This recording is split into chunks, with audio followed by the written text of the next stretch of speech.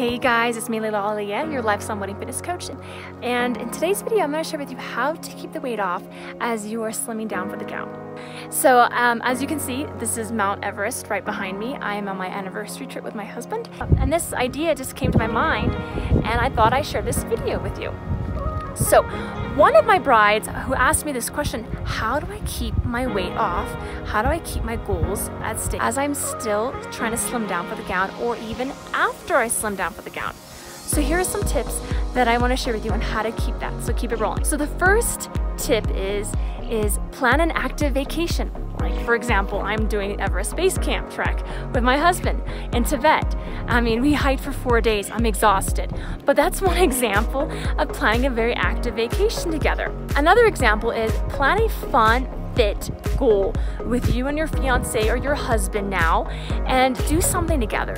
It's really not that hard. Doing walking or planning out activities together where you can move more. That's one way of keeping the weight off. Another tip is really just finding an accountability partner.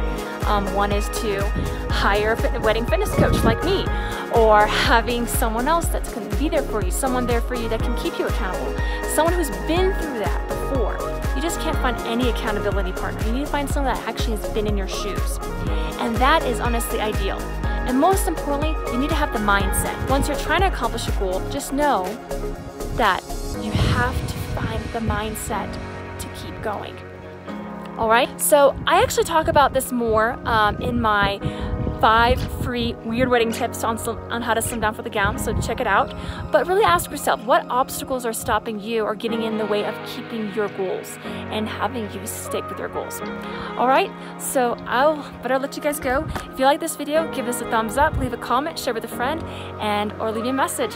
Thanks guys, stay active and keep going, and I'll see you on the next video. Bye.